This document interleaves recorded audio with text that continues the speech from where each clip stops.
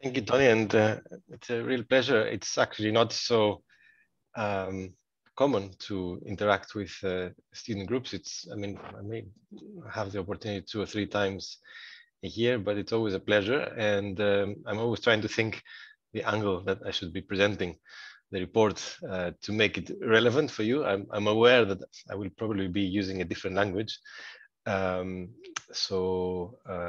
Do bring me back to order if I diverge.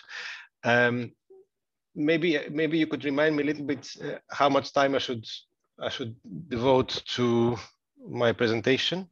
Yeah, 45 minutes would be perfect, and then there will be questions, comments, and some students prepared a specific. Yes, the discussion of the paper that I shared. Great. So let me share my screen. It's also quite unusual for me to speak for 45 minutes because the audiences that we tend to address usually can only put up with 10 or 15 minutes. So do interrupt me at any stage if you want me to clarify. But I will start by saying a few things about the report so that you understand a little bit the angle from which I will be coming to this. The report exists since 2002. It is the product of an era that was quite different to the times we're living today. The international community had essentially let down the world's poorest countries in the 1980s and in the 1990s. A lot of structural adjustment programs meant that education and other social sectors had really been penalized and budgets in those countries had been cut.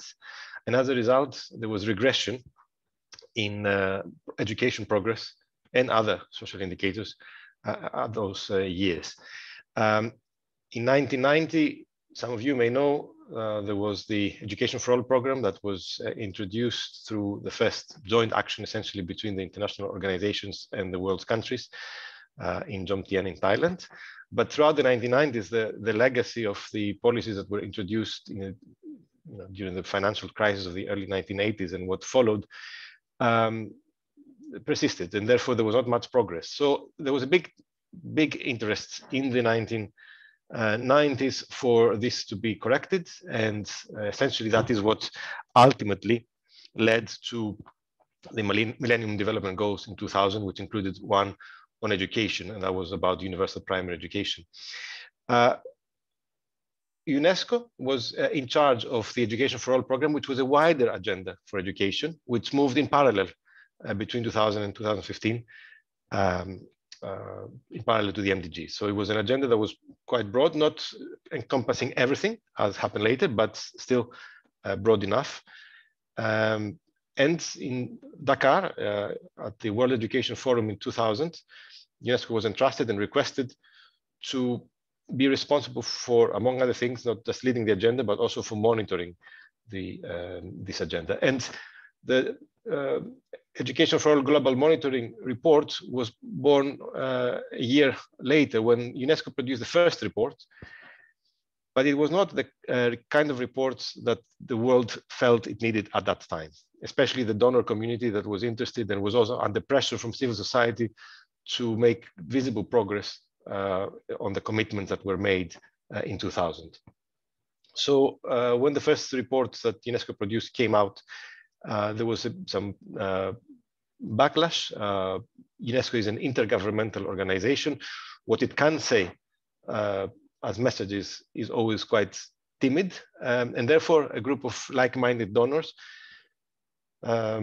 proposed and succeeded in requesting that there would be a new report that would be editorially independent and would follow progress on education in the international agenda of the time, which was the Education for All and the Millennium Development Goals.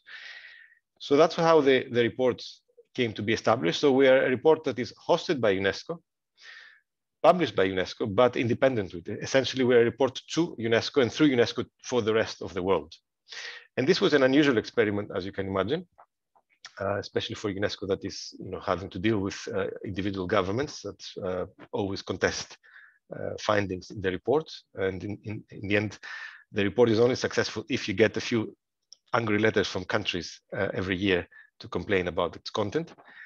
But in 2015, there was a common and shared conclusion that it had been a successful experiment. So what happened in the World Education Forum at the beginning of the new development agenda, the Sustainable Development Goals and Agenda 2030 for Sustainable Development, was a commitment and agreement by all countries for this experiment to continue, no longer as an experiment anymore, to 2030. So we have a mandate since that year to do two things. First, to monitor education progress in the Sustainable Development Goals. So every report which appears, it gets published between 15 and 18 months, has a monitoring part that goes target by target. There are 10 targets in Sustainable Development Goal 4, from early childhood to adult education, covering multiple types of intervention. But including also the effect of, we cover the effect of education on other goals, and we have always a substantive chapter on education financing. And the second mandate is to monitor the implementation of national and international strategies to achieve SDG 4, with explicit request to hold all partners to account for the extent to which they fulfill their commitments. So that puts the report somewhere in the middle between being a research-based document and an advocacy document. And that's a very fine line that we always try to tread on. And you see, I have put here the themes of the last 4 reports. We have an advisory board that is internationally representative with multiple constituencies. They're advising us. They're not really deciding on our behalf, but there's one decision they take, and that is the theme of the report. So the themes of the last 4 issues have been the effects or the interrelationship between education and the other development goals in 2016, accountability in education in 2017-18, migration and displacement in 2019, and inclusion in 2020. And as you see from the pictures, essentially, we're doing a lot more than just publishing a big report every 15 to 18 months. We also make a summary available in 30 languages on top of the UN languages that the global report is available in. We have for every report a youth edition, where we kind of try to make some of the messages more broadly appealing for a broader audience. Gender edition has existed now for 8 years. And we introduced last year also a regional edition, which I'm going to say a few things later. We're also starting a new regional report on Africa that will focus on a very particular aspect, which is universal basic education completion and foundational learning. That is a process that is just now beginning. That will be the first attempt we're making to have more country-specific content, because the report inevitably has a global outreach. And then with the regional edition, we're trying to have now much more in-depth coverage of regions, 1 or 2 at each report cycle. But this Africa publication will be the first that will have a country-specific focus. We have a series of policy papers, 4 to 5 a year. I'm going to refer to one in my presentation, but I'm going to refer mostly to 3 of the online resources that we have that I think you may well find useful in your research, as Tony mentioned earlier. We have a blog in English and Spanish, and we contribute to SDG 4 debates. I think that was mentioned also in the short introduction, that can be quite important, but less visible in some ways. I have put also some images to show that our publications are available in several languages. And a reminder that we have 2 themes forthcoming. Our report for 2021-22 is focusing on non-state actors in education, and it's scheduled for October. And we also have a theme for the 2023 report, which will be technology. But let's come to after this introduction, let me come to the main theme of this presentation. There was a very particular reason why our advisory board selected the theme of inclusion. And that is that inclusive education is enshrined in the formulation of the SDG 4 itself. However, the history of inclusive education has been traditionally associated with the efforts of the community that has been supporting the rights of persons with disabilities. That it's thanks to them, starting at least going back to the Salamanca Declaration 1994, but really enshrined in the UN Convention on the Rights of Persons with Disabilities in 2006, whose Article 24 has the rights to inclusive education explicitly mentioned. However, what happened afterwards was a realization that the mechanisms, the very mechanisms that exclude one group, in this case, children and young people with disabilities from education, do not really substantively differ from the way other groups are excluded. And that led to an intensive consultation period to interpret Article 24, which led to the UN Committee on the Rights of Persons with Disabilities just in 2016 to issue its General Comment 4 that essentially elaborated on this interpretation and that broadened the scope of inclusive education. And this is where the report essentially comes. These developments may well have been recognized in academic circles for quite some time, but broadly speaking, for many policymakers around the world, these were not as clear and as well known. For many policymakers, inclusive education is just about setting an inclusive education department with one person and looking after a few special schools around the country. It has not really become embedded that inclusive education is really about quality education. It's a process that should ensure that all students belong to the education community, to the school community. All students are cared for. Nobody's potential is considered fixed. Everyone is treated in a way that they can fulfill their potential through education. This is a powerful message which affects any country in the world. Unlike what people might think, in fact, every country faces distinct inclusion challenges, and many countries have essentially their skeletons in the cupboard, as they say, and they need to confront these issues directly. So the main purpose of this report was precisely to try to popularize this approach to inclusive education, which may have been common among some academics, not all, of course, but definitely is not to this date widely understood.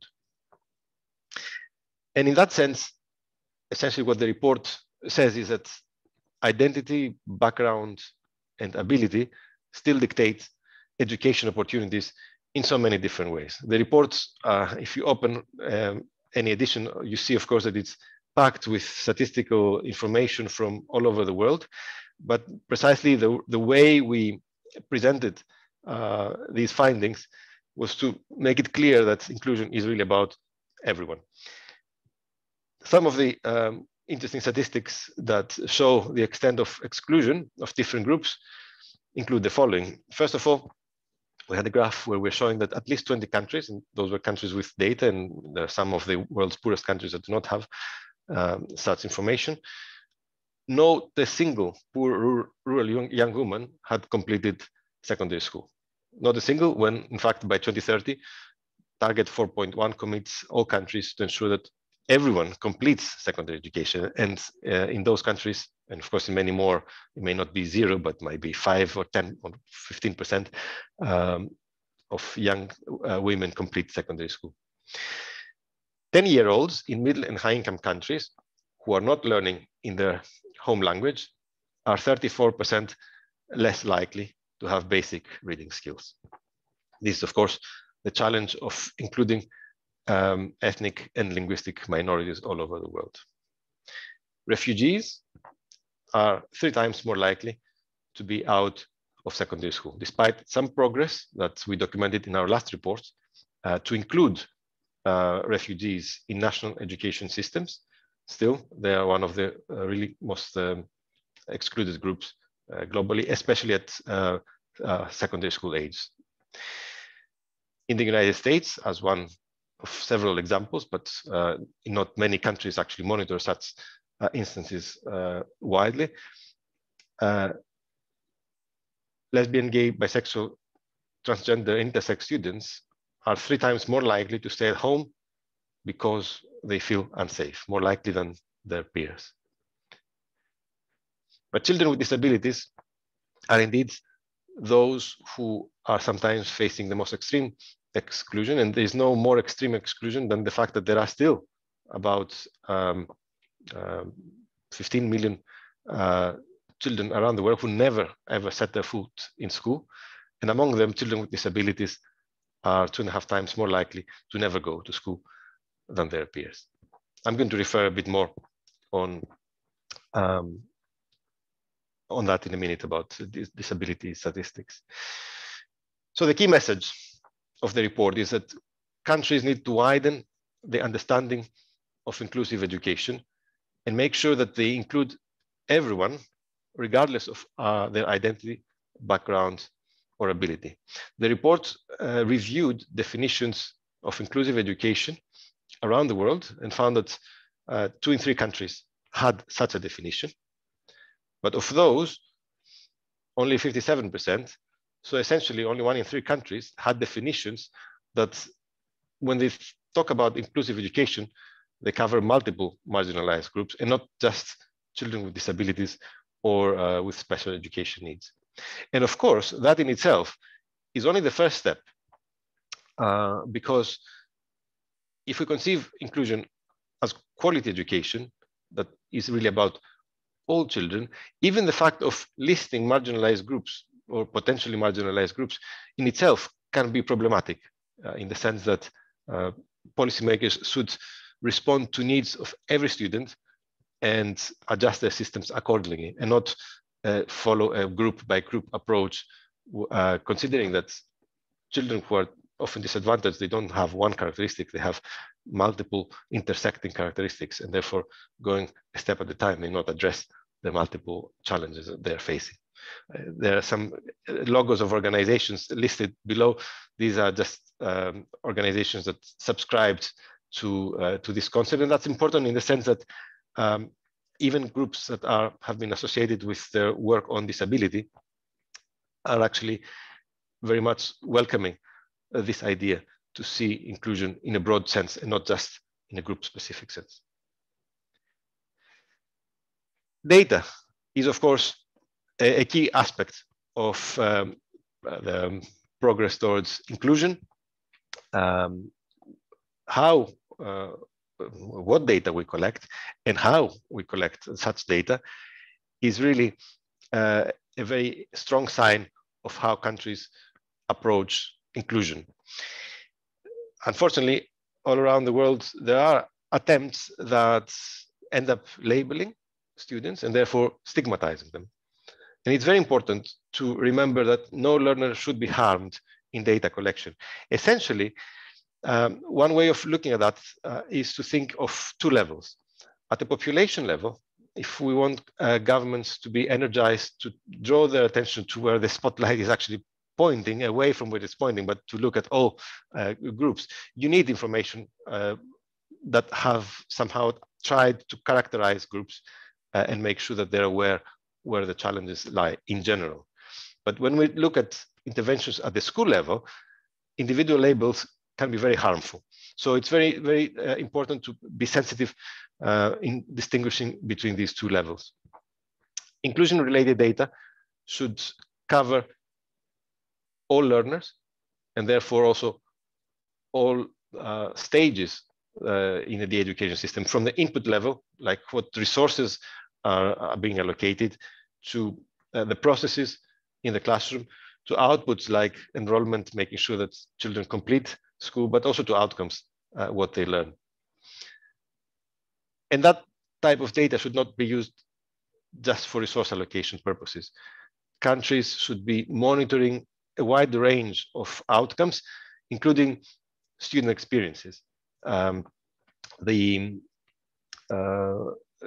there are very few countries. In fact, the report only mentions the example of New Zealand, where an education management information system collects information on whether students feel cared for, whether they make friends at school, whether they are having positive relationships, whether they sense that they belong.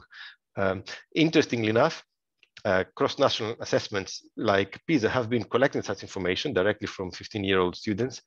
And from that, we see quite an interesting range of responses from different countries of how students feel. On average, about 2 in 10 feel like outsiders in school. That's a very large number. But also there are interesting differences between countries and within countries. Disadvantaged students tend to be more likely to feel like outsiders in school. And this contains a very important message. But monitoring, when it does happen at the school level, should be very inclusive in method as well. It's not just about the intention, but also how you collect information, who you ask, who you involve. So that's about the school level, but talking about population level, there are all sorts of difficult questions. Population censuses and household surveys are really key to help us access such information. They have been really instrumental in many ways to understand the extent of inclusion and inequality, I'm going to mention later. But they also come with their problems. Some of these problems are related to the very sensitive nature of questions that are related to language, ethnicity, sexual orientation, that have really been problematic in many countries. Respondents may feel they are likely to be persecuted if they actually reveal such information. And a particular aspect that has been quite challenging has been questions regarding disability. Again, there's been a very long process I'm not going to refer to, but in recent years, the Washington Group, one of the groups set up by the UN Statistical Commission, has made progress in trying to summarize a set of questions that could be asked globally to have a better comparable view of people who face challenging conditions in their lives in ways that are actually not medically defined, but are in line with the social model. Therefore, they don't just recognize the individual's circumstances, but also the conditions on the environment that surrounds them. These questions have been adapted to by UNICEF for a child functioning module on disability that has been introduced in the latest round of UNICEF's multiple indicator cluster survey. And I'm going to just show a couple of graphs. The graph on the left actually combines information from another module of the UNICEF Mix survey, which asks some basic questions on fundamental literacy and numeracy skills. This is specifically on reading. It compares these countries from the point of view of the percentage of students who have, of young people, whether they're in school or not, who have achieved the most rudimentary reading skills. And you see from that gaps. They're not very significant in the poorest countries, and that's because, as you see, the level of students who reach these minimum reading skills is extremely low. But among countries that have higher levels of skills, you see that this gap is widening and can be quite significant in some countries like Kyrgyzstan, for instance. The right-hand side shows the percentage of students who are out of school and compares at 3 levels, primary, lower secondary, and upper secondary, compares students without any functional difficulty with some functional difficulty and a subset of those who have sensory, physical, or intellectual difficulty. And that is interesting in the sense that it shows and it suggests, you can read in that the addition of the questions from the child functioning model, what I was mentioning before, the Washington Group's questions, actually has broadened the group of children and young people that are identified as having some functional difficulty, because it includes not just sensory, physical, or intellectual disabilities, but also questions related to anxiety or stress that really have broadened that definition. And that's why in some cases, some of these comparisons show that children with some functional difficulty do not appear to be doing much worse than children without functional difficulty. But if you further look into the entire group and distinguish between those with the more, let's say, medical, in some sense, definition of disability, you see these gaps widening. Coming to the recommendations, or continue with the recommendations of the report. A key recommendation is that we need to put students at the center of the inclusion project, because inclusion is an experience, is a process, as I mentioned before. It's not just a result. And we should not just limit education to fulfilling children and young people's right to learn, but also contributing to their right to be in good health, to be happy and connected with others. So schools are a key environment for the development of children's well-being. And it is actually one of the findings of the report that head teachers, who should be at the forefront of instilling an inclusive ethos in their school, actually are rarely ever trained, let alone even selected on the basis of their skills to achieve that.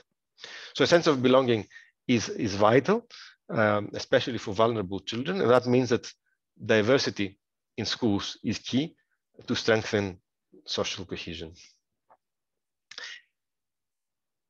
When it comes to financing, governance and financing can play a very important role in that respect for inclusion and for equity. Of course, the way we achieve equity in education systems is very varied. It comes from so many different mechanisms and so many different policies. This graph that I have borrowed from a recent report by Eurydice, the network that brings together European countries to peer dialogue mechanisms, a very, very important function, shows a very wide range of policies that can be used. But one of them is related to financing, and it's very important for general funding mechanism, especially when the center of government allocates resources to different districts or even sometimes different schools, to recognize the different needs that schools have and adapt the funding to those, and not offer flat mechanisms. But it's also important to target funding towards the furthest behind. Since the 1990s, for instance, education attainment has increased among the poorest in particular by up to a year and a half, thanks to cash transfer programs in Latin America, which have been conditioned on the attendance in school, so offering an incentive to make progress in that respect. And yet and it's very important, and I'll come to that later, it's very important that how we interpret targeting of funding.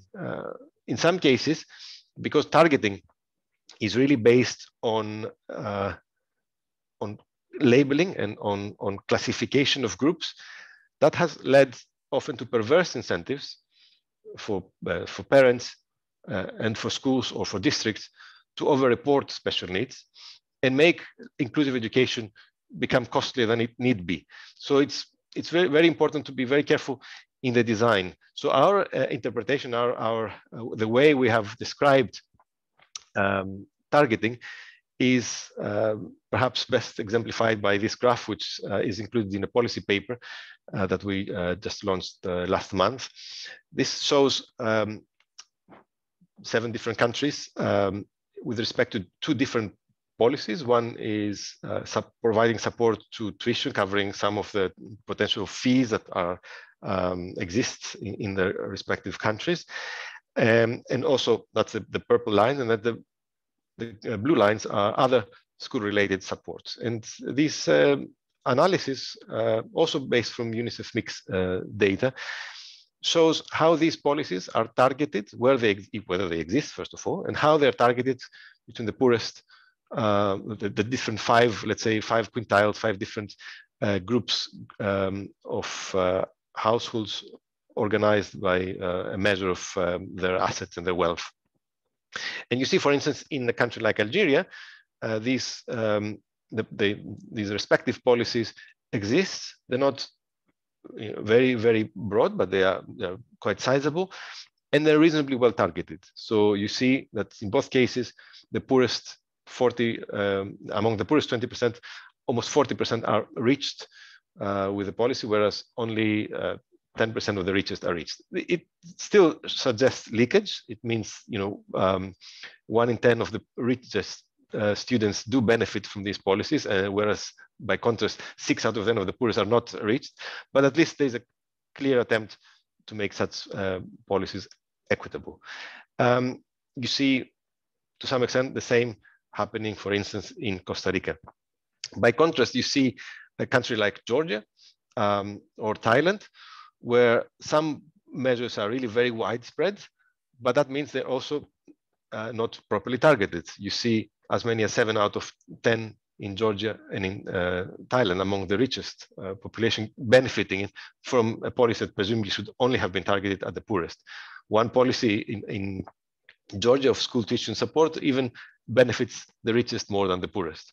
And you see countries like the Democratic Republic of Congo or Zimbabwe having basically no policy whatsoever to help the poorest or the most vulnerable populations.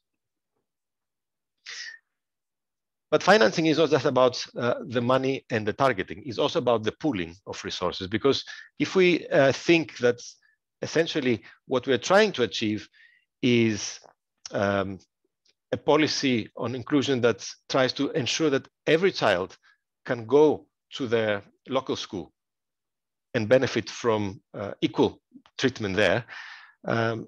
We know already that laws in a quarter of countries say that children with disabilities should be educated in separate settings. So there's a long way to go in many education systems. But if we're to move in that direction, then there's a big management challenge.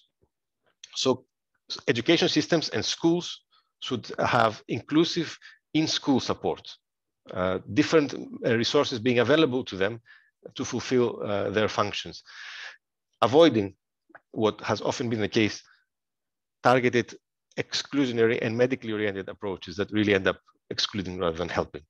So governments should be encouraging flexibility in the use of special resources that often used to be available in special schools. And indeed, a number of countries are moving in that direction. They are converting their special schools into resource centers, and also use other mechanisms, like in poorest countries, especially itinerant teachers who may be moving from school to school to support children that need such support. So inclusion can often be a management challenge. Also, it's very important to engage in meaningful consultation, because inclusion is a very context-specific concept that cannot be easily enforced from the top. You really need parents and local communities to embrace it.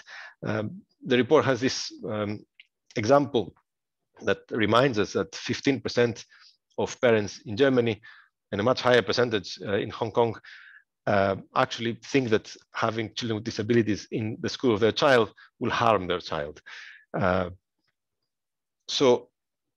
And we also have a very interesting experience from Germany, where probably hurried attempt to introduce inclusive education in one of the country's largest federal states met with such opposition that ended up even becoming a political issue and leading the government at the time to lose the election.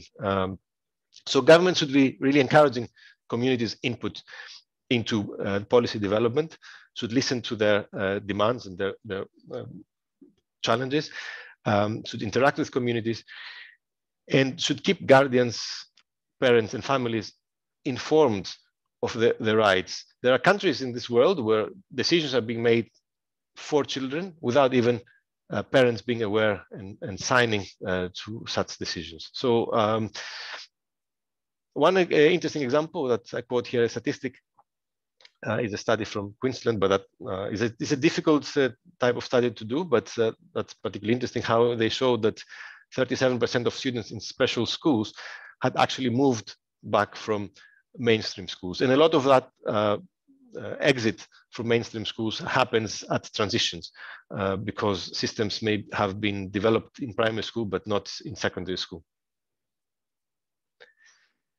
Cooperation is key for different government departments. Inclusion, as you also say in the outline for this week, is in education is a subset of social inclusion in general. So ministries must collaborate to identify needs as early as possible and exchange information to design integrated programs. In Colombia, we have an example where social programs are tied to a multidimensional poverty index, and that brings together registries that cover minorities of indigenous groups, internally displaced people, and also poor households, and therefore interventions can be really coordinated.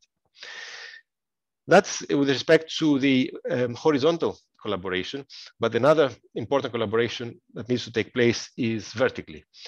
Governments often, in many countries, delegate the responsibility for education services and inclusive education services in particular to local governments, but do not make sure at the same time that they offer clear mandates that are adequately funded and with proper capacities. And in some countries, Indonesia is an example, evidence has shown that increased decentralization has actually led to exacerbated disparities because not all governments have the same ability to raise revenues to fulfill their mandates.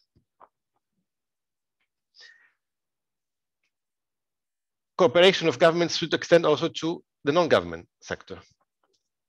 Civil society and a range of organizations, whether they're development organizations or organizations that have been supporting the rights of people with disabilities, have been instrumental in playing two roles. First, acting as watchdogs, holding governments to account for their commitments and speaking loud and providing information. As we know now, there are mechanisms as part of the UN Convention on the Rights of Persons with Disabilities that listen to also the voices of civil society.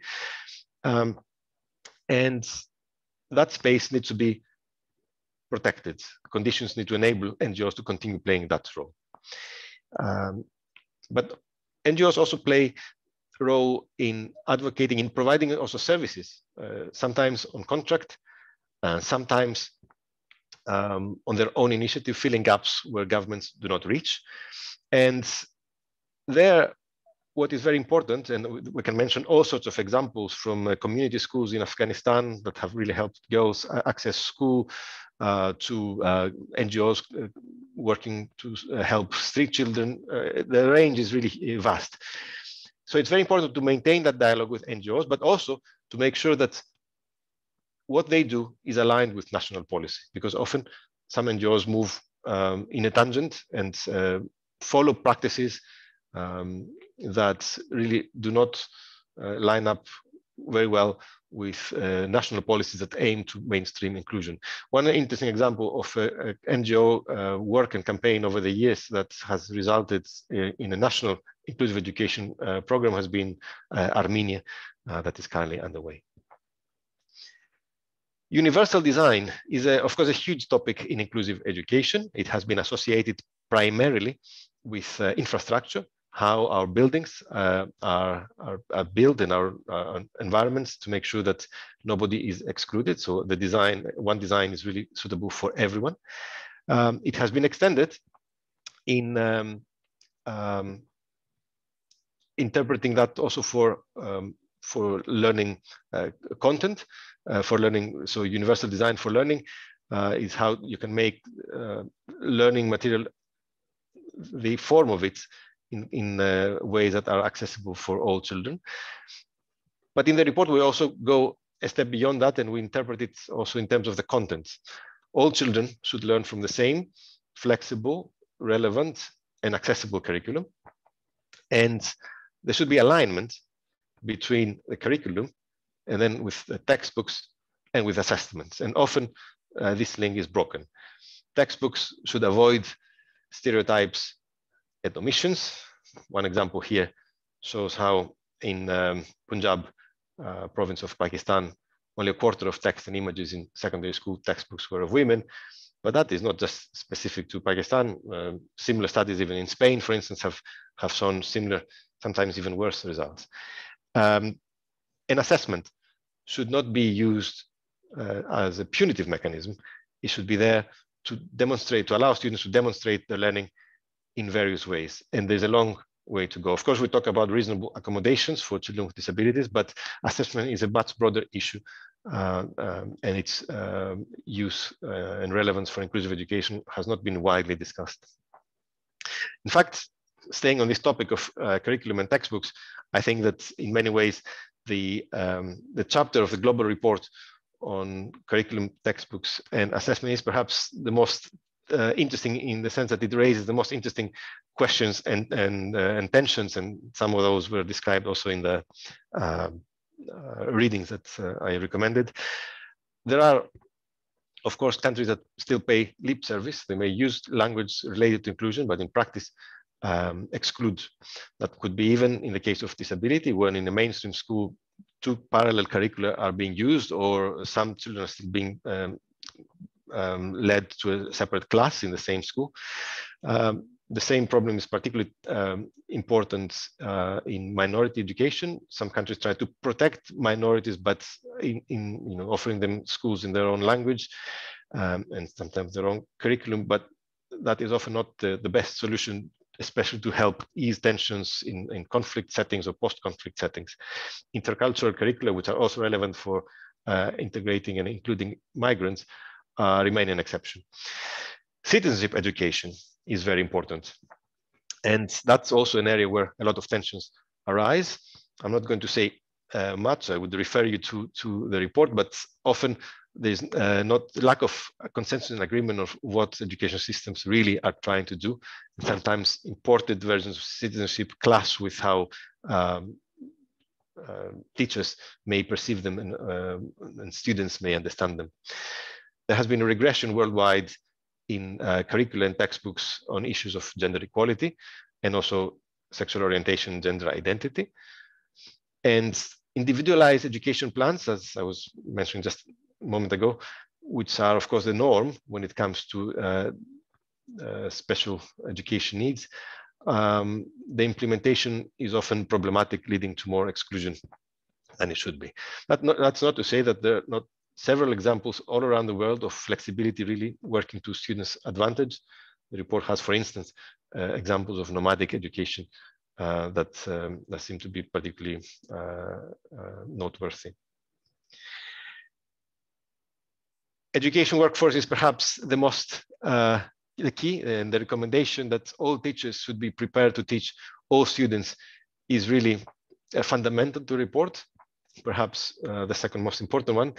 1/4 of teachers reported high need for training on teaching students with special needs, according to the 2018 TALIS, the Teaching and Learning International Survey of the OECD. Inclusion should be a core part of initial and in-service training. It should not be a specialist topic, just as I was mentioning earlier, with an inclusive education department. You're not solving the challenge of inclusion in countries. Unfortunately, such courses do not exist, and often universities and teacher education institutions do not have the incentives because competencies in inclusion are not required for teacher licensing and certification.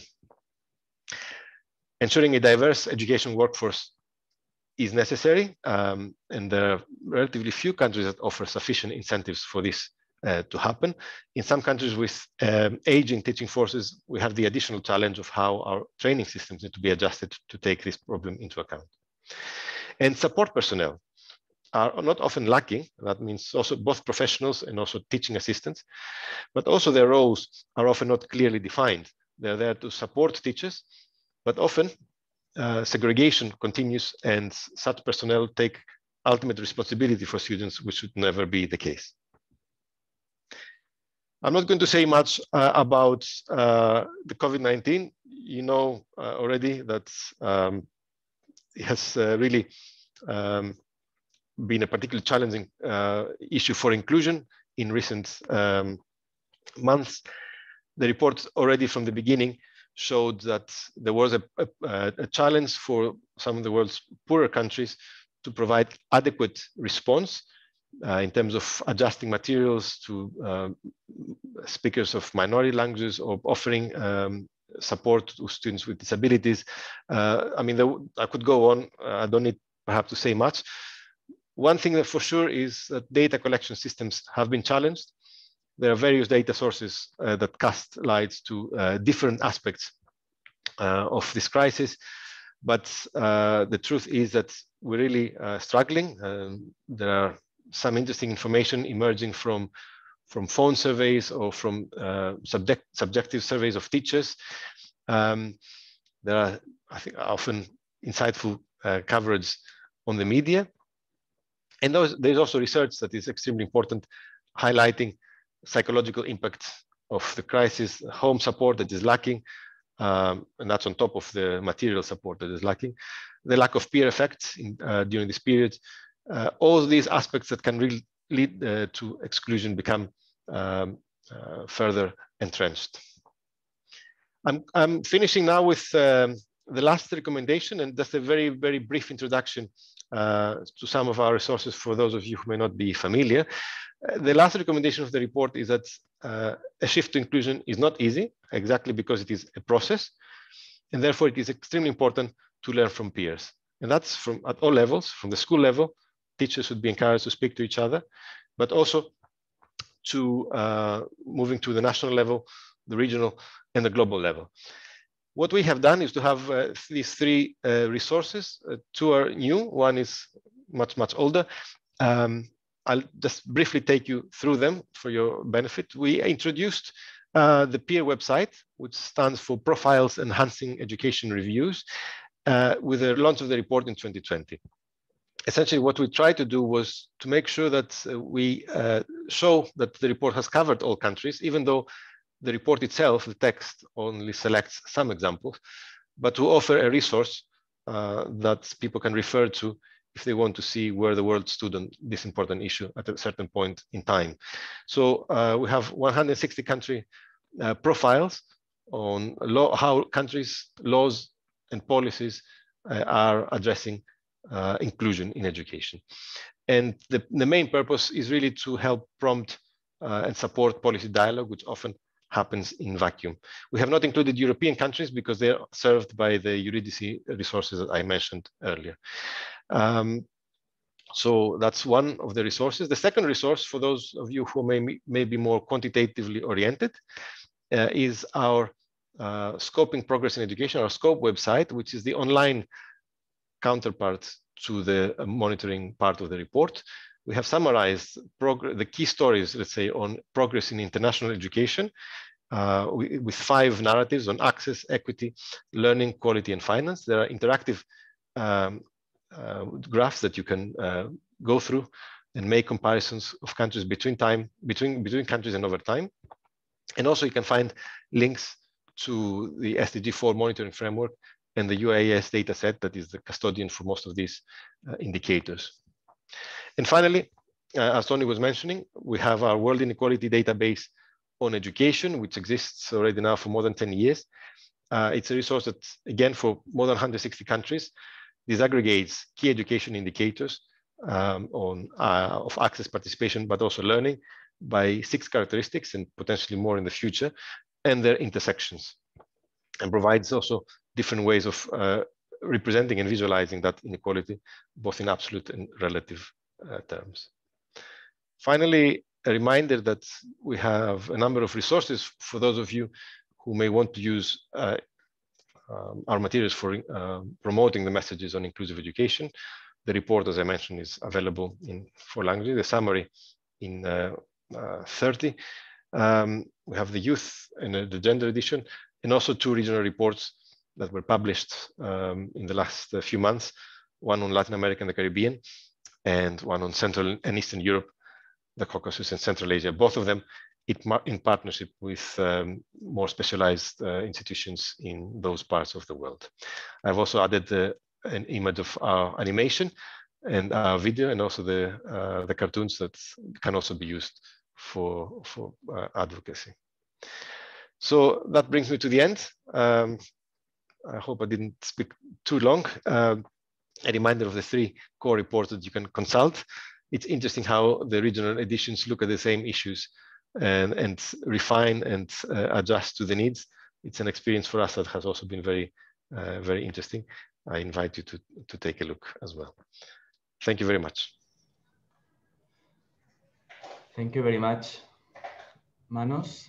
I think that we can clap with yeah, it was a perfect presentation, very comprehensive. You covered many aspects of the theme of inclusion, and I'm really glad that you gave this policy perspective to the topic, which is what we really try to develop in the context of Globet. You refer to inclusion as an experience, as a process, but it's also clear that inclusion is a social norm that is more and more accepted. But as we know, sometimes social norms take time to translate into practice. And I think that the work that you are doing in UNESCO and these resources that you are putting together maybe can accelerate this process of reducing the gap between the normative domain and the practice domain. And I think it's very interesting how you are putting together these initiatives to promote policy learning between countries and best practice approaches. So I think all of us here are very interested in this type of resources, and we will have a look at them definitely. There are some clarification questions in the chat. Please feel free to add them. I think that you may have responded to some of them, as there is one from Anna relating to the monitoring, but you also have more maybe difficult questions related on how to collect data on minority groups without potentially stigmatizing them. That's from Megan. And Lucia is making a question on whether you consider including the voices of children or in this case, excluded groups when producing the reports. Very good questions. So let me take them bottom up. So whether UNESCO collects data and evaluates the extent of implementation of the GEM report in particular, no. The report is available there. We are, of course, constantly pressed by our donors to demonstrate impact at the country level from what we do. But you can imagine that that's quite big ask, because you cannot expect one small team of a few people working from an office in Paris to be directly held accountable for policy change. Whoever actually asks that doesn't know how policies change. Policies require thousands of people to be mobilized and for the demand to be in country for that to happen. So what the report can do is to make messages clear, communicate them, which is in itself difficult. I always refer to the example of our accountability report, where we needed messages on accountability that spanned countries that had no accountability, and there are many of those, to countries that had too much accountability. So how do you pitch your message in a way that responds to all is very, very difficult. So it's what we have been trying to do, and that's the strategy the report has had in recent years, is to try and go a step between the global and the national, because we cannot reach, we just don't have the resources. We're like a small team smaller team than you are now on this call. So we've basically tried to follow. Yeah, sorry to interrupt you. I mean, I have been doing my internship in global citizenship education, and I have actually been using your report to make some of the publications from field offices more inclusive, especially teachers' manuals. So this is one of the ways how you can actually implement it. So as I said, the main way is for us to work at the regional level. So we started publishing regional reports, and we have started introducing these country profiles that we hope with the intermediation of some regional organizations can also get country ownership, because ultimately that's the key. So we're just trying to adapt what we do in ways that could be taken up more easily. And of course, we never stop our communication. We are 20 people, but essentially only 10 work on research. We have a team of people that really tries to work very hard to help with the messaging, help with the communication, the social media, the traditional media, the publications to be made available in different languages. It's a whole machinery of people that without that you cannot reach. So that's what we can emphasize. In terms of formally following up on these messages, in theory, there is a global education architecture that should take note and try to promote those messages. It's not working very well in that sense. It's relatively weak, and the UNESCO is currently trying to improve that architecture. The problem is that it's difficult. Education is not easily amenable for a global debate. I think that, let's put it that way. It can be very context specific. Generally speaking, education is one of those fields of national prerogative where no country wants to be told how its education system should be from the outside.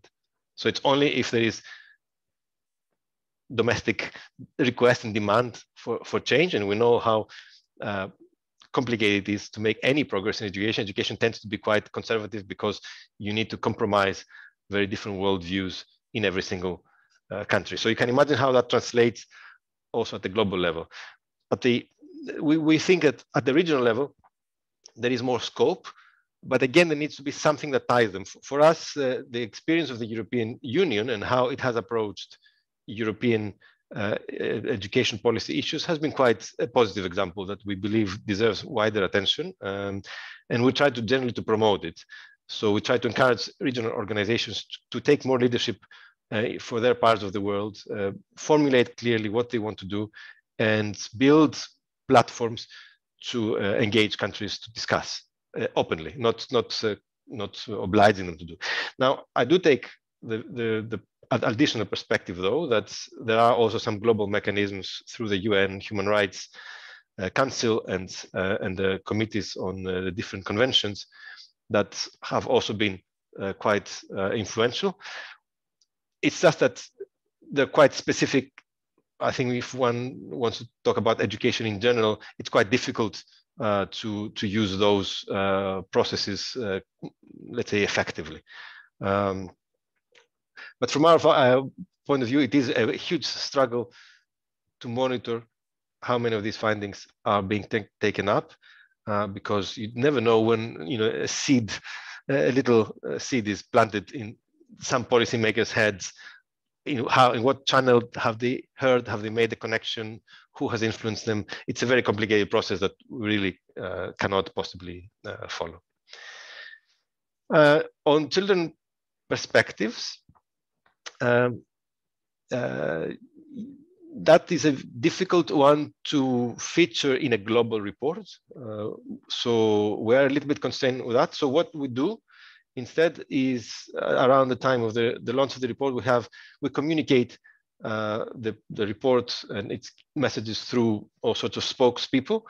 And for instance, for the last report, we had champions of inclusive education around the world that were essentially transferring these voices of their struggles, at what point they were instrumental in helping bring change. So that's, I think, the closest we can come through parallel work that we do, that we feature through our blogs, and sometimes through articles in newspapers that feature their voices. So for instance, we had some interesting Roma voices for the last reports that were really bringing to life some of the core messages. But given that our report is research-based and also has the expectation that is comparative, it's quite difficult to bring individual voices to make it, to fit, let's say, the style of the report. But of course, that by no means suggested. We don't think it's extremely important. That's why we're encouraging countries' information systems to really look at what students have to say and take that seriously and into account in their overall monitoring. How do you collect data without labels that could potentially be stigmatizing? That's a very important question. I think there are very few examples of that happening, but the one that we highlight in the report is Portugal. Portugal has championed its approach to inclusive education in recent years, and essentially their resource allocation process is really based on need and not on categories. So schools report the needs they have, and resources are allocated to those needs. So it's a really dramatically different way of designing an education system. It seems to be working. Of course, that takes time to, we need much more, because the law was only passed in 2018.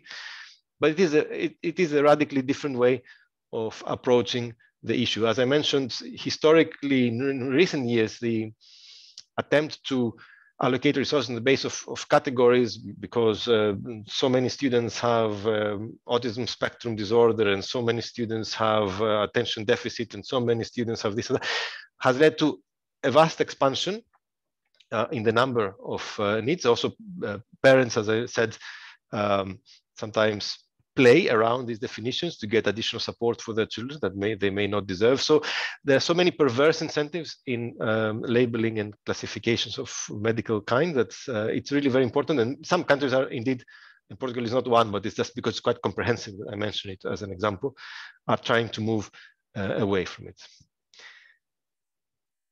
How can you hold of these publications? I can add the links to... Yeah. Okay, thank you so much, Manos. I think that these answers were very complete. It's clear that, yeah, we need better information systems to identify which are the vulnerable groups to target, and not only in southern countries, also in European countries, we have many lacunas on this. And as you said, without this information, we cannot make targeted policies and other type of formula-based policies. And maybe now it's time to give the floor to the group of students that have prepared a special comments and questions for you, that in the case of this session are Lea, Ala, Lainey, Lisette, and Yasser. I don't know how you want to proceed, but the floor is yours.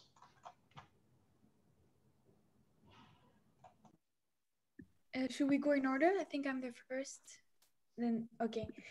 Thank you for the very dense presentation. It was really interesting. I really like also the reading you suggested, and especially the two readings, the one from Silver on social inclusion and the one from Rogers Lee. So I wanted to react to these two. So for the reading from Silver on social inclusion, I thought it was quite interesting to look at inclusion from a broader perspective, not only inclusion education, but social inclusion. And while in the last days we saw inclusion as quite a universal concept, which everyone understand as the same he wants to achieve, I thought it was interesting that the author argued that it isn't, and that inclusion and exclusion are very context specific, and they are influenced by economic, social, and political dimension in one country. So not only the language about inclusion can change, but also the ideology behind it. So I thought it was interesting to see what inclusion in education could mean in different countries and contexts, and what different programs can emerge from these different definitions. So it was nice to see this different perspective from the two previous day of classes that we had. Also, the article echoes yesterday's presentation on spatial segregation in the cities and how it affects disadvantaged groups to move up the social ladder.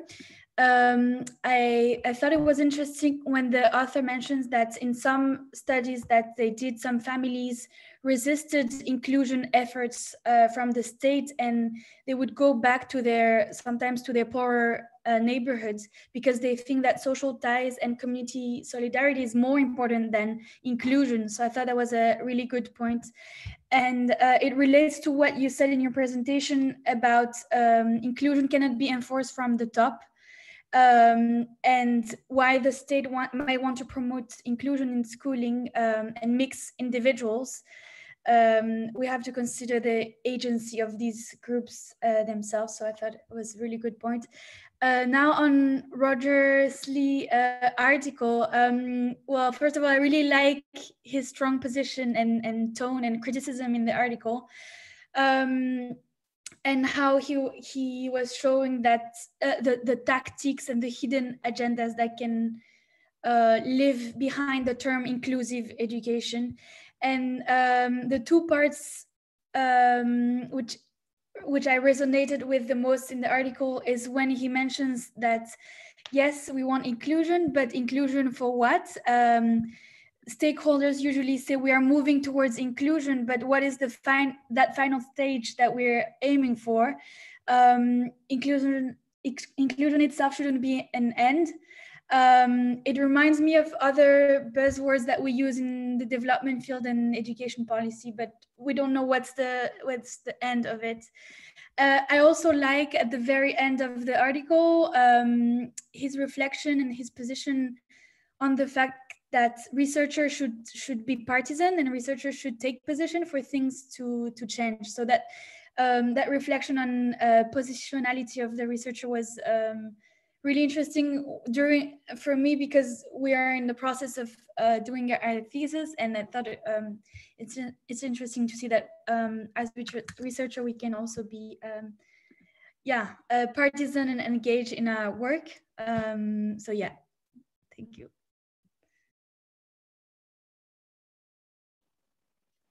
I can go next. So first of all, thank you for your presentation.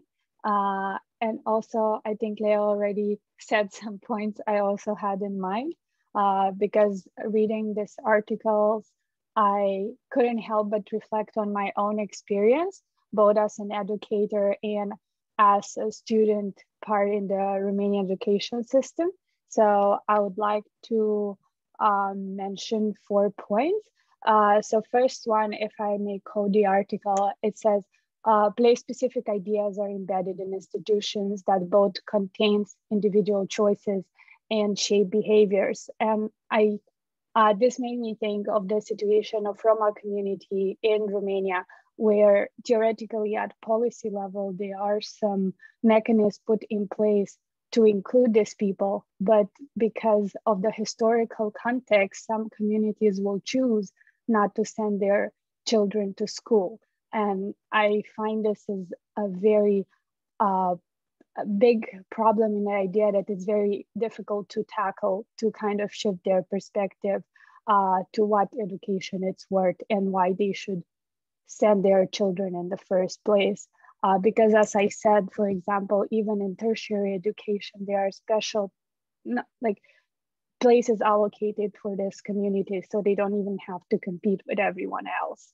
And also cash transfers and so on. So there are some policies in place there.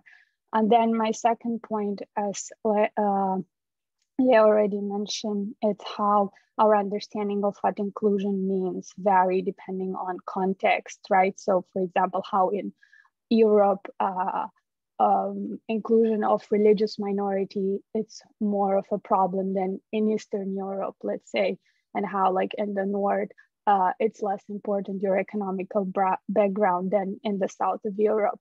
And this made me think of a UNICEF program, a pilot program that was developed in Romania on social inclusion. And I think that's a very good initiative for the Romanian context, because they targeted students for disadvantaged communities and help them get documents so they can enroll in school. So even if the schools were there were other barriers that blocked their access. Unfortunately, this program was successful. I mean, fortunately, was successful in that community, but it was not implemented at national level. And the pessimistic side of me thinks that it won't, not because it's expensive, but because it requires a lot of human resources to go to all this far away places, and it's hard to find people who can cover a whole country. So I'm not sure how this can go forward, right? And then, just a second, I lost my thought. And I think that it's interesting to think about it's how inclusion affects the already included people. So for example, when I was studying in Russia, I was working as a part-time English teacher in a school that was inclusive. So they had children with learning disabilities and physical disabilities in the classrooms with everyone else. And as a part-time teacher, I did not have any training in how to deal with these children. So somebody decided to take my class, a boy with learning difficulties, and I was there faced with that, and I had no idea how to deal with it. I dealt with it at the best of my abilities, but what I noticed is the impact that the presence of this child had on his peers, that they get to learn that they don't live in this bubble where everybody is conventionally perfect. And I think this is very important for us as individuals to, from a young age, to be exposed to a variety of people, so we don't grow up being opposed to inclusion, basically. Yeah, and then just to end, I'd have a question.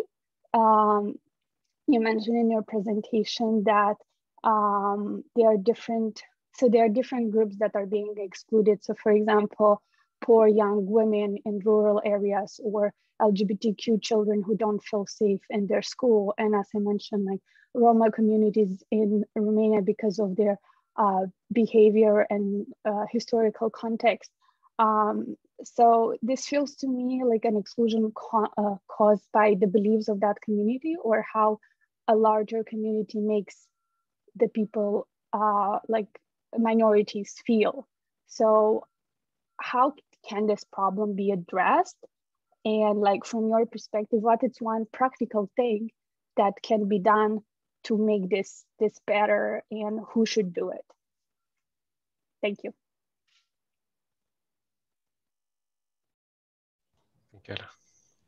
Thank you so much. I think I was next. Was I? Yeah, I don't remember what the order was. So thank you for being with us today, and your comments were so interesting. I'll start with two questions so I don't forget to say them, and then I'll make my general comments. The first, I am wondering, just it's based off my own teaching experience, and that context is mostly in the United States. And what I'm noticing is a trend in specific diagnoses in students' individual education plans regarding mental health. And just in my 7 years of teaching, I noticed more and more every year the disability that was having that student receive these accommodations was anxiety, depression, those elements. And I'm wondering if you're seeing that happening globally or whatnot, because that's when we think of inclusive education. In my own teacher training, when I had one course that was about special education needs, and it was basically like a medical course. It was about, if you have a student that has X disability, treat them this way, like very clinically. There was nothing about diversity, nothing about any of the other elements of inclusion, which I think is really telling. But then when I was in the teaching field, the diagnoses I was getting was totally different.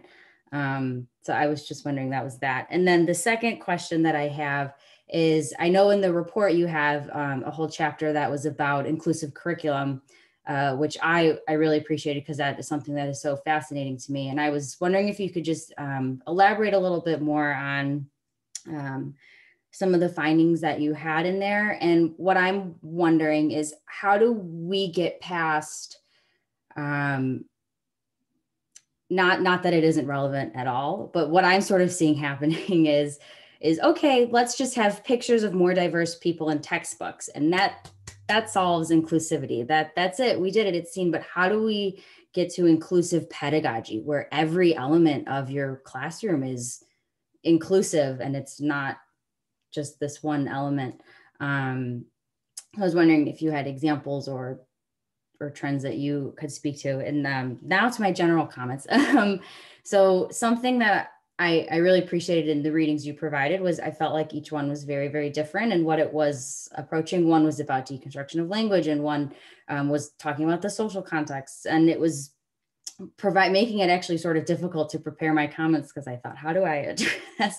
There's so many different elements that you put in. But what I sort of am seeing happening is, I think when we think of inclusive education, I'm seeing two sort of trends happening. One is, it's being revealed to me that there are lots of conflicting notions. We shouldn't label students because that, that can be harming. However, labeling students also can give them access to things that they may need. It can give information to governments. We should train teachers to have more skills to approach these students and include them. But also, we shouldn't be teaching teachers that that's a specific skill set you need for that student. It can apply to everyone. And it feels like there's all these conflicting pieces that leads to a lot of gray area that leads to inaction or just confusion. And the other thing that I see happening is almost putting everything in different silos instead of looking at it as a whole system. And one of the readings, there was a line that was really impactful to me. That was, in a lot of countries, education as a system wasn't built to be inclusive.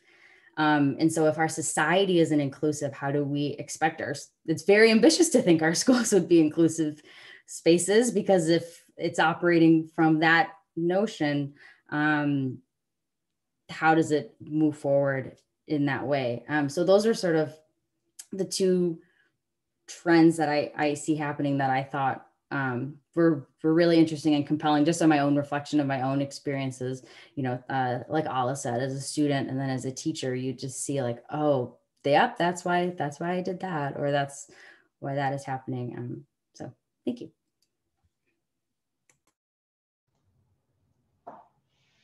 Great. I think now is it. Yes. Well, thank you, first of all, for the presentation, and especially for the report. It's a really great effort and a very useful tool for those as are interested in the field of education. I think the report shows that the panorama of the inclusion is much broader than just education for people with special needs or disabilities, and I think this is important. In fact, the data that you present about the perception that 2 in 10 students feel like outsiders in schools is, I think, not only important but eloquent about how they are design education system in the world. As you mentioned in your presentation, and how the report present, in international declaration commitments of non-discrimination have been made since 1916. And the inclusion since 1990, inclusion permits the 2030 agenda with its call of leave no one behind. And this is striking my, and this strikes me because there is an international agenda, an effort to promote inclusion even more than I thought. In fact, one of the papers recommended for this session states that the relationship between ideals and practices in general is weak, which signals a lack of any real political priority, which is one of the OECD's conclusion.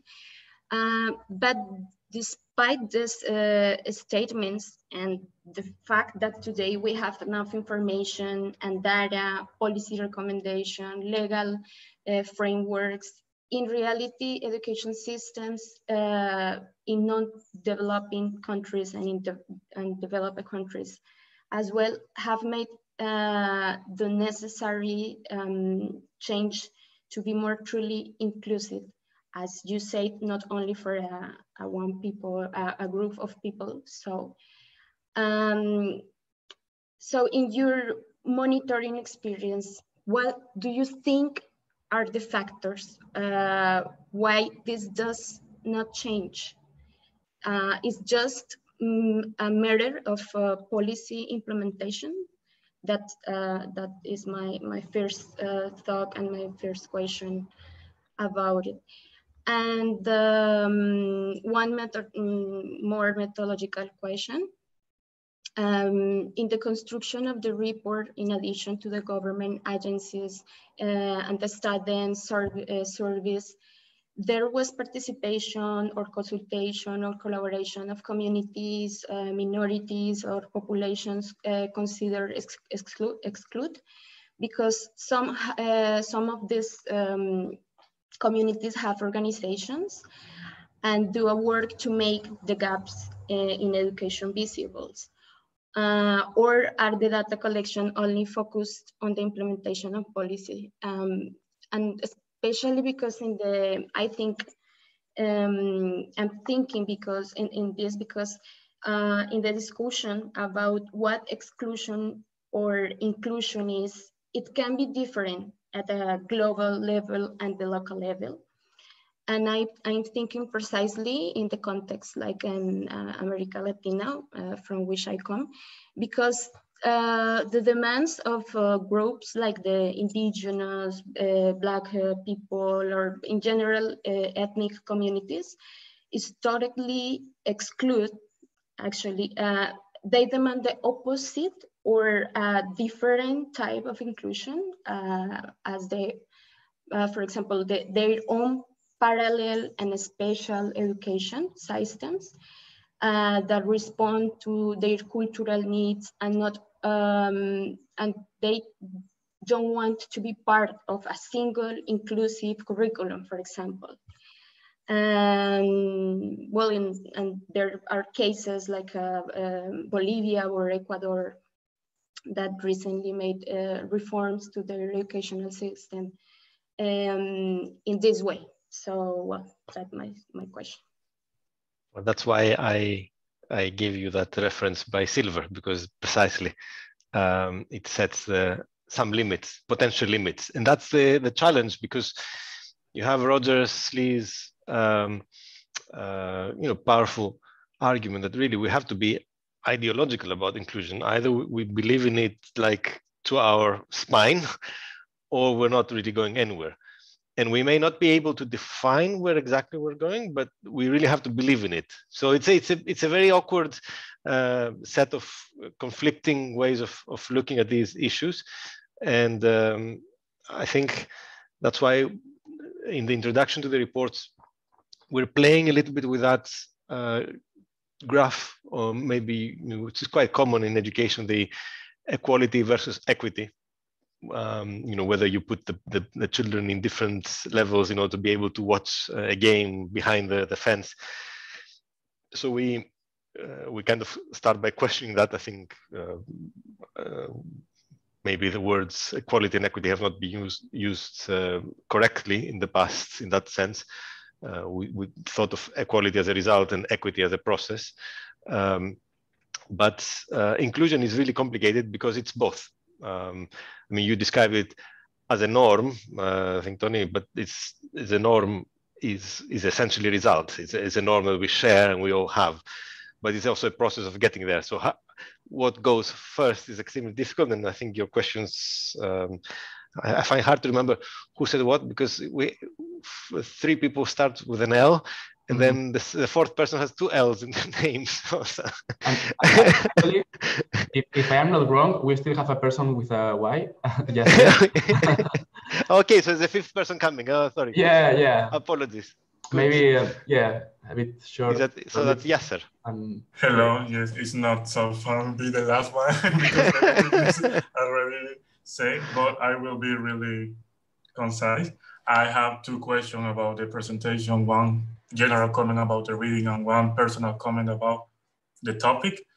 Well, thank you for the presentation, first of all. With the presentation of Mondays, we can see that there is not homogeneity in the concept of inclusive education. And what I was wondering is how does affect or not affect, I don't know, the evaluation of educational system and the collection of data, because sometimes the data is presented aggregated and is, the concept is not homogeneous in different educational systems was my first question. And the second is one you talk about cash transfer programs in Latin America, like target financing. This program focuses on access, and enrollment of learners and students, but ignores topic about quality and also in terms of inclusion, the integration of these vulnerable groups. So what else can be invested in besides, programs of access like cash transfer and infrastructure, that I think that is the most easy way to see the inclusive education, because I think that all the lectures always get more importance, not only importance, they talk more about persons with disabilities, so the infrastructure in the schools are really important. So what other policy will be important to invest to an inclusive education? That was my question. And about the readings, it was really interesting, the four and also the order, because when you start to read about the role of the teachers in inclusive education, it's really like the paper make you wonder and reflect about this ideal inclusive education overloads the responsibility of the teacher. I think, because even in this paper they talk about three elements that the teacher they need to achieve the inclusive, and they talk about believing, like believing that I can do it, believing that and it's nice to read it. It's a really inspirational, I don't know, diagram about the believing, knowing, doing. I don't remember the three, but the word believing is like, okay, I can believe that I can do it. I can believe with my skills, I can incorporate with this, but okay, tell that to a professor in a rural area in Latin America that has to teach 60 people and has to teach five subjects. So yeah, she believes, but so it was really interesting, the lecture. And then the other three is more from the ideal to the real. And in that part, they construct this ideal concept, and it's really interesting. I really like the order of the lecture that you recommend. And I think that, personally, I think that inclusive education, you say in the presentation, that was thought with like a learner-centered approach, no? But I think for now, for me, I am not an expert, that in the end, I think that the learner is a little bit forgotten, because they, in the part of, this concept, this idea, this goal for international organization, for government, they forget a little the topics really strong about stigma, discrimination that they suffer, the difficulties of integration, the quality of their education, because yes, there are more people included in the mainstream system, but what is the cost of this for them, you know, because it's a learner-centered approach, but I think that sometimes the learner, I don't want to say feelings, emotion, but the learner wealth is forgotten a little. And my last comment is a personal comment too. I think that is important, necessary to underline the importance of non-formal and informal education with this topic about discrimination and stigma, because as you said in the presentation, it's not only a topic of responsibilities to teachers, to principals, to the educational system. It's a topic that has to be important for community. And sometimes, for example, Liz say, and it's totally true, but in certain case, for example, talking about pregnant teenagers or other communities that also need to be included, they don't say, I don't want to, I mean, I am talking about, for example, my experience in Mexico City, no? They told me something that they want to be in a school in the night, in the evening, with pregnant teenagers too. But my reflection is, it's not her decision. It's the discrimination that they suffers in the mainstream formal education. So I think that formal and non-formal informal education in the community to attack this topic about, or to address this topic about respect to diversity, intolerance, anti-discrimination is really important, because you can talk and write many things about inclusive education, but sometimes some teachers, some classmates, they don't accept the difference, the diversity. So I think that is really necessary topic to talk in the community. No, it's just the problem of the teachers. I think that they have many responsibilities in this topic, but it's not only the topic of them or the principal or the Minister of Education. It's a comprehensive topic, it's an integral policies, like you said in the presentation. And I think that lifelong learning, it's important to talk this topic in the community, not only because they don't want to be part of the mainstream, that I think that is a really problem to fix it in this system that already have a structural problem. But no, I don't want to be in normal school but they don't say that it's because they are discriminated. So I think that is a topic to talk in this inclusive education match. And thank you. Thank you. These are really excellent contributions from all of you, really. And I asked the silly question where we are all coming from. I hadn't seen the back pages of the leaflet, which I saw in the meantime. So I'm really very pleased that actually we're having this conversation, because you really brought your personal experiences to that. But I'm also glad that you found the readings accessible and insightful, let's say, in this way. I don't know where to start. All I can tell you is that I'm actually relieved that we're leaving the inclusion cycle behind, because I did find it the most challenging theme of all those that we had covered, precisely for that reason that Yasser was saying at the end, because it's all encompassing, it's covering everything, and conceptualizing it and recognizing all the different angles to which people are coming from, and trying to give a fairly simple message was not that easy. I have to say it was really a big struggle, and I think I'm glad that we also had the chance to do the two regional editions and be able to reflect more on the questions and the issues that matter. And I hope, given that so many of you are actually from the respective region, that you will also find that relevant, and they will speak more to you. Let me try and get to the questions.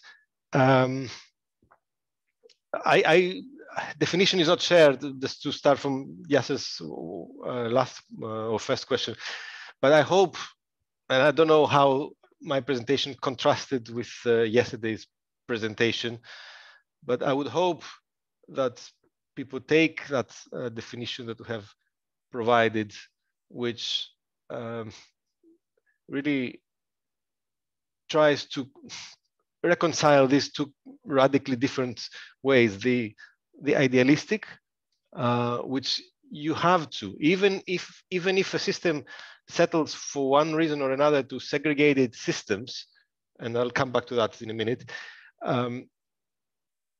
at least it's very important how every educator is in particular approaches the learner and sees potential in every learner. I think that's a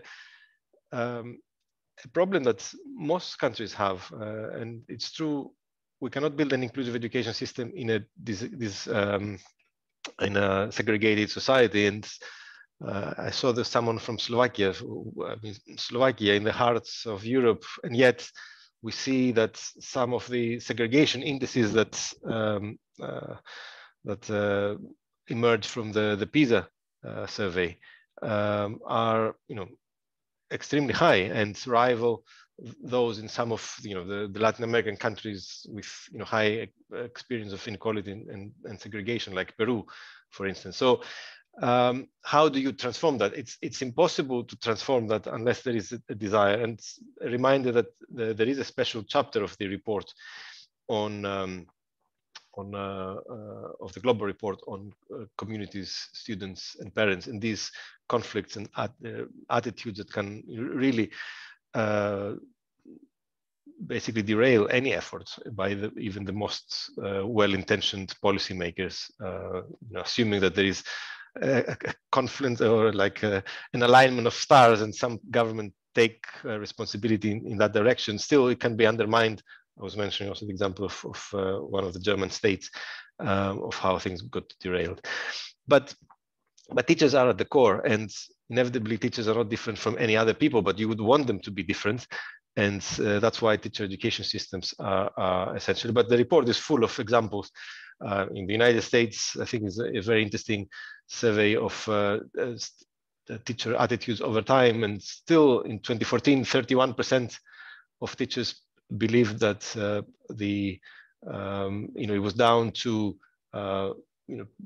African Americans' attitudes, the fact that they were in the situation they were. So I mean, it's a huge number if you think about it. They're mildly less biased than the average citizen, because they're more educated, but still you find very high percentages. In Brazil, we have this very interesting example of research, an economist research, because of course economists can bring some value to these debates sometimes, of how Brazilian teachers in Sao Paulo were still biased, even for students, black and white students who were of equal performance and same behavior, still they were more likely to assign a lower score that would block them from future education opportunities. And that's why ultimately what justifies governments to intervene and put some measures that support some groups. Brazil in particular has had these measures of affirmative action that have worked in terms of opening the doors, at least to post-secondary education for some of these communities. Of course, it depends on how they're implemented, and sometimes they're abused, but a well-designed approach can make a difference. And if we should say, because there was a question, things are not changing, they are changing. In Central and Eastern Europe, for instance, the percentage of students that have a disability who have moved out of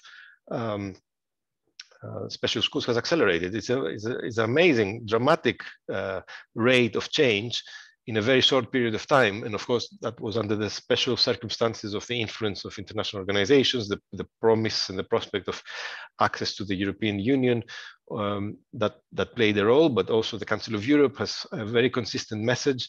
And even other organizations that have tried to heal wounds after the conflicts that the region experience have also been playing a supportive role in this message. So progress is happening around the world. I don't think we should be dismissing that aspect. And I think the report has, and the three reports as a whole, have those examples clearly stated. We should not dismiss them. But yes, you're right that we're kind of finding at certain moments the opposition of some communities. That should also be respected. I repeat, that's why I added the silver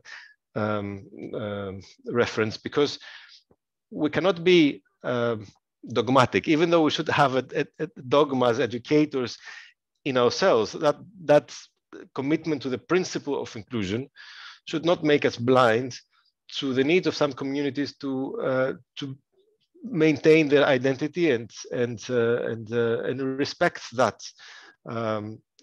Now, this of course touches in different countries. The religion was mentioned. In Western Europe, actually religion, even in Eastern Europe, is not a clear-cut issue, because there are countries that actually are taking also a fairly difficult approach to the question. But the right of communities, indigenous communities in Latin America, for instance, to be having their own bilingual system and have their own teachers and their own curricula is one that is difficult to argue with, right? If they want to be educated. The question is how you make a change gradually to enable intercultural education to happen in a way that is respectful of each other's minorities. Chile, for instance, has bilingual, has minority schools or certain subjects, but even those subjects are only applying to those communities that have at least 20% of the community. So, but that means you're passing a message that's only for them because it's relevant for them, as if the other, the majority community should not know anything about their neighbors, and the peers who live in a different community. So there are ways, but I repeat, we should respect minorities' right to preserve their identity. My own children grew up in a minority community and really only thrived through the possibility to be educated in the minority language, from which even they actually ended up also learning my language much faster than if they had not had the opportunity. So all these issues are, of course, extremely difficult. We just have to be driven by the principle that we respect everyone's potential and use different ways. There was a question, I think, from Alla, what works and what are key messages? So many different levels. Romania, actually, and I was surprised to also find myself, has had both a very active civil society, again, sometimes with external support that has been challenged, but very, very influential, that has helped disaggregate some schools. By contrast, other Eastern European countries are still being chased by European courts on the segregation policies that persist and are, as I said, extreme. So that has worked. And then the government did adopt a very inclusive curriculum that recognized Roma history like no other country in Europe has done. So there are ways. Now, how that is going to be implemented is, of course, a different question. But unlike, let's say, Bulgaria, where the curriculum is still electives, a few subjects here and there, actually Roma history has entered the mainstream. And now everyone learns about Roma history, not just as a victim, like people who were persecuted or they were slaves or they were victims of the Holocaust, but actually as active contributors to the country. Now, how that takes place in other countries is, of course, a much more painful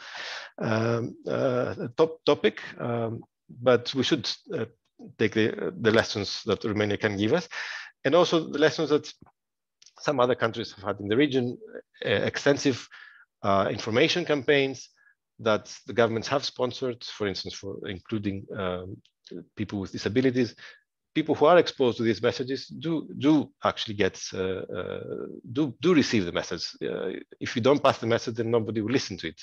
But if you do have coordinated efforts, then that is actually ultimately going to trickle. Nobody said it's going to happen overnight. I don't know, I'm just trying to look at the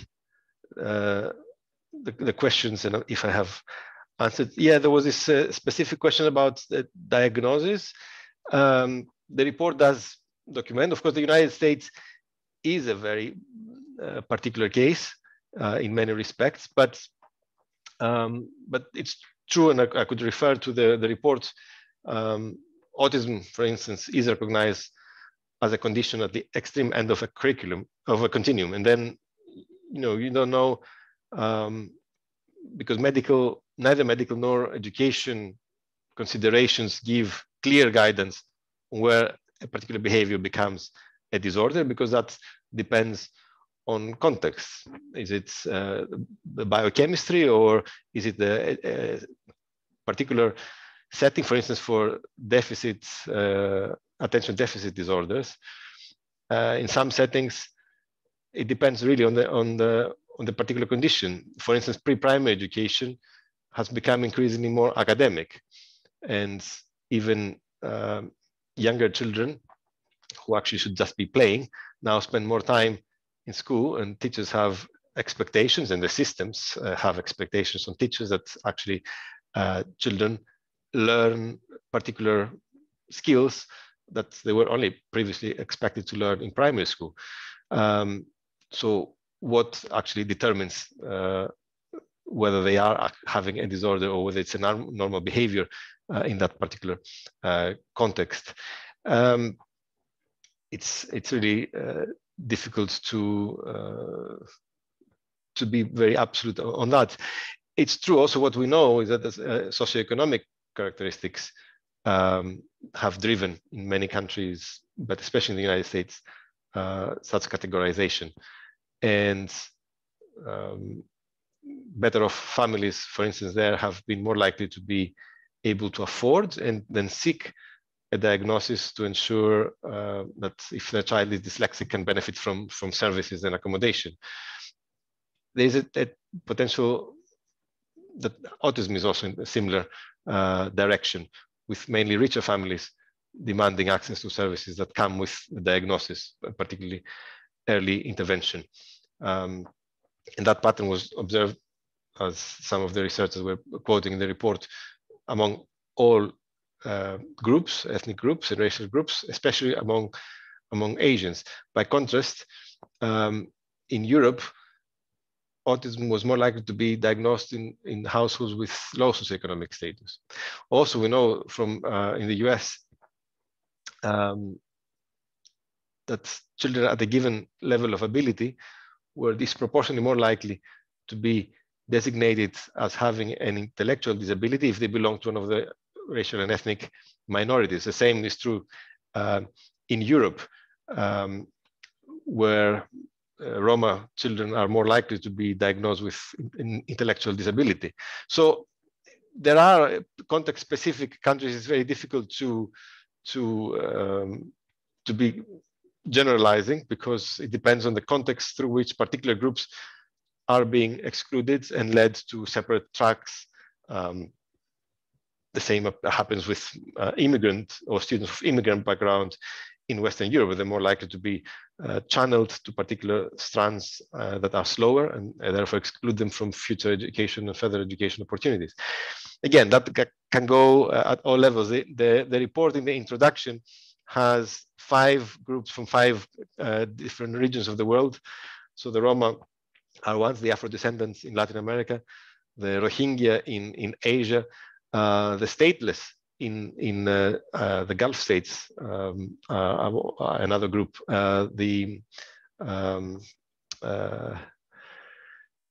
from sub-Saharan Africa, the albinos. So in every context, you have groups that are really suffering, and there are many more groups that don't need to. But just to say that's why a region-specific approach is important in discussing any of these issues. But anyway, I think I've talked a lot, so I don't know if I have forgotten any of the questions that you answered. But thank you very much for the responses to the readings. Thank you, Manos. I think that you covered most of the comments and the questions. I think that this is time to come to the end of this session that has been really good. Thank you, Manos, for your time again, because as I said in the beginning, I know how busy you are, because every year and something you have to produce a very comprehensive report trying to cover this ambitious topics from an international perspective, and it's clear that you have captured very well in this report how context sensitive these universal problems are. And we look forward also to the new report on non-state actors in education. Actually, you have one question from Jana on this topic, but maybe Jana, you will have to wait for this new report to come, because if we ask Manos to respond to your question on the role of non-state actors, probably we will have to finish at 4 p.m. So thank you again. I also have learned a lot from your comments and questions of the students.